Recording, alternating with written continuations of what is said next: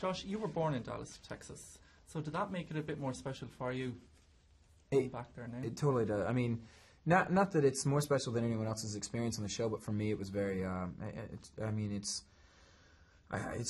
very surreal for me, and it means a lot. You know, going back home and shooting Dallas in Dallas is it's a big deal. So I feel very, very lucky. How familiar were you both with the show beforehand? I was super familiar with, like the Who Shot JR slogan, and I knew about Bobby in the shower, and I knew about Sue Ellen, so I knew sort of its iconic status in the culture. And I think you can't grow up in the U.S. and not be aware of Dallas. It was so huge. But I hadn't actually seen the episodes until we started shooting the series. What is the relationship like at the moment between yourself and your cousin, Christopher? It's rocky. It's they're family, but at the end of the day, they're at this point in their lives where they're both really trying to, I guess, make their presence known in the Ewing family and also make their fathers proud.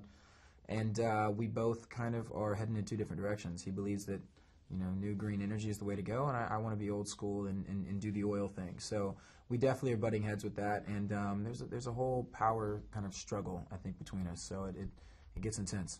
And also with the love triangle involving Elena, how is that at the moment? How are all three, the relationship between all three? I can't reveal how the relationship is on episode 10, but it starts off pretty tenuous because, I did want to be with Christopher. He's now married to someone else. I'm with John Ross, but Christopher is still sort of shaken up and doesn't really know who he wants. So it's really fun drama to watch unfold. Elena's back in South Fork with an aim to get into the business. So what can we expect from her? I think she's very, very driven, and I think because she grew up poor and unlike the Ewings, she wasn't given what she has. So she desperately wants to prove herself, and I think she'll get more and more ambitious as the seasons go.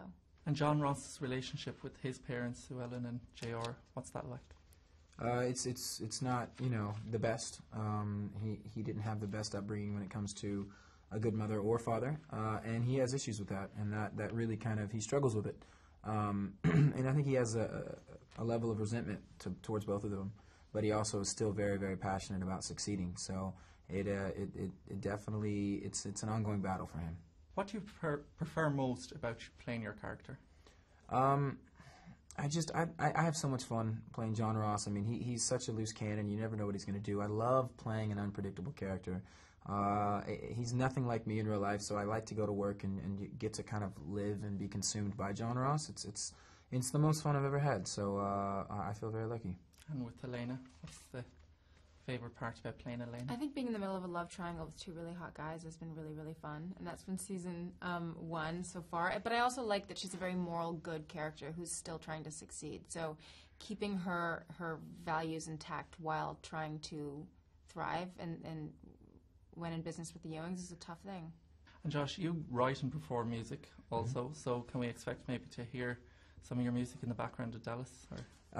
It might happen, season 2, and if it happens, I'd be grateful. It'd be really cool for me because it is half of what I love to do as an artist is write music and record, and so I've been talking to the show, and it's a potential possibility to have my music on the show at some point. So I wouldn't count it out. How do you deal with the fame of joining such a massive show that's loved right across the world? You mean how do we deal with the pressure of that? Of going into such a big show already? Well, it's such a blessing because I think with such a big show, there's a built-in audience who hopefully will join us. And I think there is pressure there because you don't want to disappoint the Forkies, who are the diehard South Fork Ewing fans. But I think Cynthia Sidrid's done a beautiful job of writing such a wonderful show.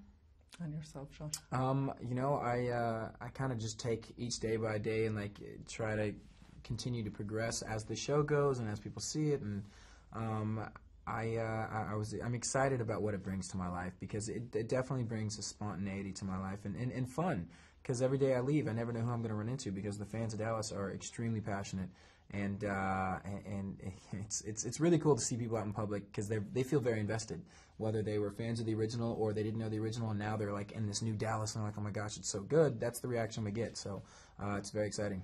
If you were to sum up your character in 3 words, what would those 3 words be? Loyal, passionate, and driven.